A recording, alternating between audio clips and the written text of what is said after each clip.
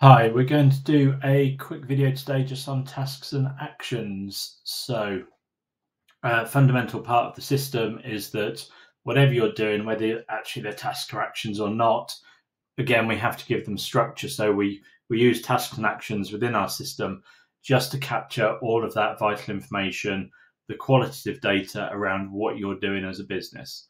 So again, we've already got a project. We know what that is. We're going to use pitch again as we use this one for most of our work.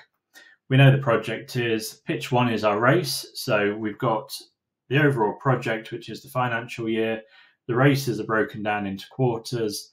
And then within each race, we've got tasks and actions that we need to do or complete. So we've clicked into the race from the project, and now we can just see the tasks and actions that are within that particular race. So you'll notice there's no dates on when we need to do them. We just need to have completed them within that time box period that the race is set up for. So in this instance, we need to have done all of these within quarter one of the financial year. I would expect you to have more.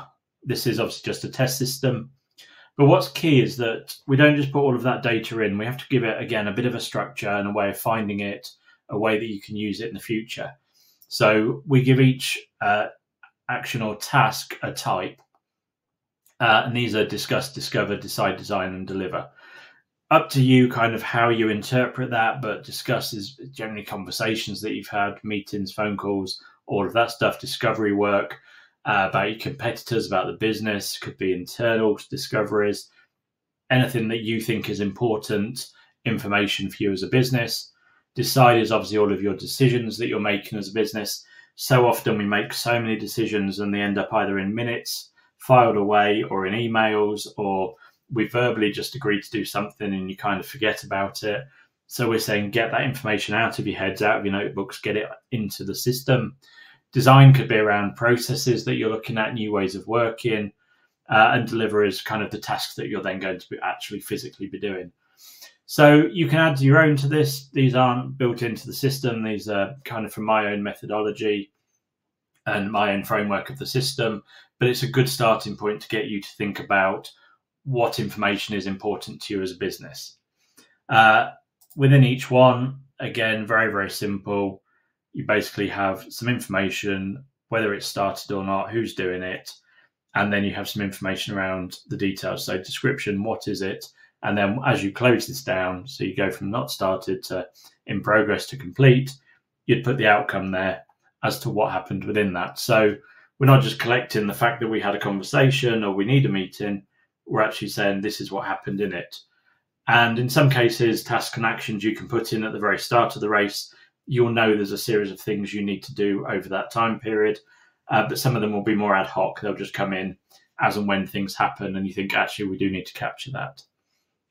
And again, why do we do all of this stuff? This is so that we've got a structure to all of our qualitative data that we can use. So again, when we're looking at our numbers, our figures, how we're doing as a business, whether we're growing, whether we're doing enough sales, whether we're getting enough marketing information out, all of that information is going to be really useful to you. So again, we talk about the story behind the numbers. We're telling a story, what's happening. Task and actions is a tab. You'll see that you'll then see absolutely everything across every single project, which ones have started, which ones haven't. You can, again, create your own list. You can see the ones that are just allocated to you. Not much in this system because pretty much all of them are mine. So you'll see everything's been allocated to me, but you can create your own. You just build your own list views of what you want to see. So again, you can see across the entire organization, or you can view them through projects and races and just see the individual ones on each of those elements. And then coming back into reports, we've got a number of reports that might be useful for you. Task types full.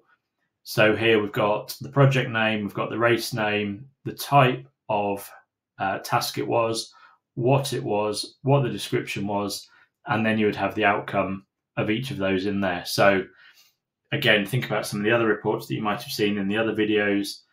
We're now looking at this and going, okay, we're looking at our numbers. Here's how we did.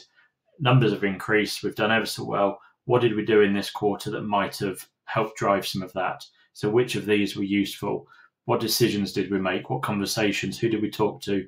What discovery did we do that's led to the increase in our numbers? So it's all about helping you improve as an organization, and just having this kind of a corporate record of everything you've done that you can use now, but you can also look back on in a year's time.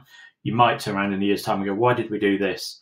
Everyone who was part of that plan, project, whatever it was, has gone. You've got a new team. They don't know why you've done that. So here's a record that tells you everything you've done. And again, use it to look back, to review how things went, how you've done, but also to look forward and to say how we're going to do things differently going forwards.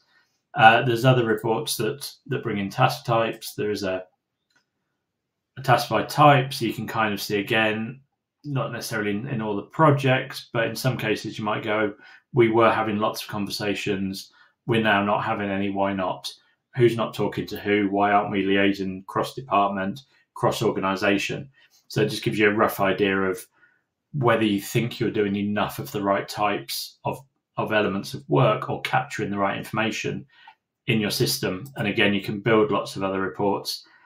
End of race report. There's not enough data in this system to actually demo that one to you, but effectively that says you had 20 tasks to complete in this race. You completed 18 of them. Therefore, you're at, if my maths is right, 96% completion. Therefore, we'll mark that as green, and we're happy with that. We're fine with the number that we're doing. It's kind of a bit more useful where you're probably doing projects and you're pre-planning everything that you need to do, more so than when you're just doing ad hoc tasks and actions that you're adding in. But again, it's about being very light touch, very easy, very quick to kind of look at information and make it useful for you as a business. So very brief overview of tasks and actions. Very, very simple. Everything is kind of one click into stuff. What's going on, what's happened, and yeah, finished detail basically just gives you a finish complete or a finish not complete. That's what drives the numbers in that report. But again, it's for you to use, to think about how you can use it, the level of information, the types of things you want to capture in it, deciding which ones are useful and which ones are not. Because again, this is about you improving as an organization, and therefore having that story behind your numbers to keep referring back to. So we've done task and actions. There's a couple of other videos already on our site, and we'll look at some of the other elements in future videos. So thank you for watching.